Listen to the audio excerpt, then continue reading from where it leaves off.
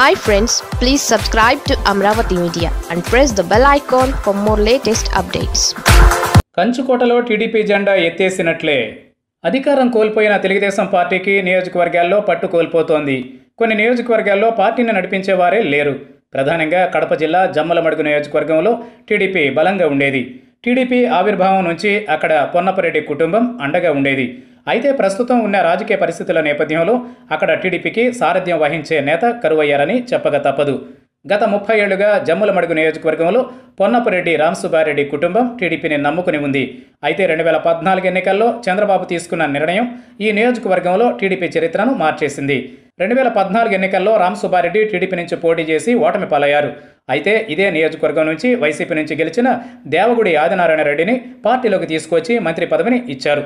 దీంతో 2019 ఎన్నికల్లో మళ్లీ ఓటమి పాలైన రామసుబ్బారెడ్డి టీడీపీని వీడారు, వైసీపీలో చేరారు. అక్కడ సుధీర్ రెడ్డి గెలిచారు. ఆదినారాయణ రెడ్డి ఎన్నికల తరువాత బీజేపీలో చేరిపోయారు. దీంతో ఇక్కడ తెలుగుదేశం పార్టీకి నేత లేకుండా పోయారు. కనీసం పార్టీ ఇన్ఛార్జ్ పదవిని చేపట్టేందుకు కూడా సరైన నేత జమ్మలమడుగు నియోజకవర్గంలో లేకపోవడం విశేషం. ఆ నియోజకవర్గంలో తెలుగుదేశం పార్టీకి భవిష్యత్తులో కూడా నేత లేనట్లే.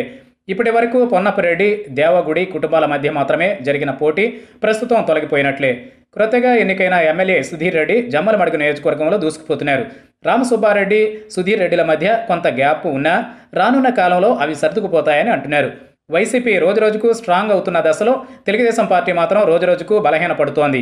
మరి జమ్మలమడుగు నియోజకవర్గంలో తెలుగుదేశం పార్టీ ఎలా నెట్టుకొస్తుందో చూడాలి మరి.